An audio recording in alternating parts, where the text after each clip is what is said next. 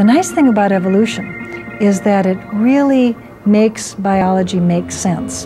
Actually, just the notion of evolution is so vague as to be meaningless.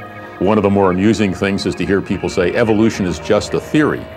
Well, in scientific terms, a theory is the most certain thing you can have. Should it be taught? Of course it should be taught. But not to teach it as a fact. At some point they had determined that we had banned the teaching of evolution. That didn't happen.